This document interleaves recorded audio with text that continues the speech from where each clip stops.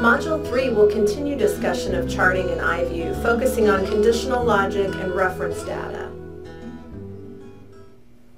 The last module demonstrated charting an individual result, as well as activating a whole section for charting. Additionally, an entire column may be activated. To do this, double-click next to the time in the desired column. This will open all of the fields highlighted in deep blue in the Navigator pane. Note that if you need to chart information in one of the fields not highlighted in deep blue, you will need to click on that section in the Navigator pane to open it up for charting in the View pane. Conditional logic is a feature of iView that guides necessary documentation. Certain labels within iView appear with this icon, which indicates a conditional logic trigger field. This means that depending upon your entered response in that field, other fields may open for additional charting. Let's look at an example. The pain intensity label has a conditional logic trigger icon next to it. When a value is entered into the field and then Enter or Tab is pressed, new fields open for additional charting.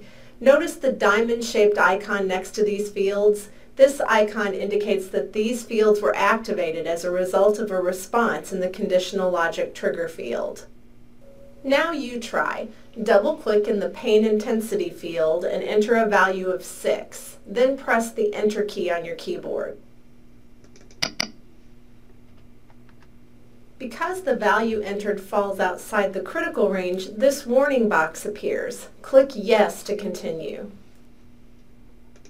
Now the conditional logic fields have opened. Click Abdomen for pain location.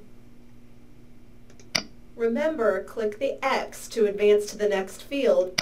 Choose Left,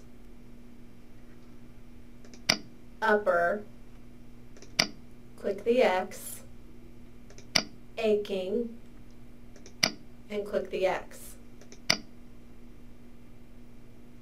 In addition to the conditional logic designation, the pain intensity label is also unique in that it is in blue font. Labels in blue font contain reference text. To view the reference text information, simply click on the label name and reference data will appear. When finished viewing, click the OK button in the lower right-hand corner. This concludes Module 3 of iView Charting.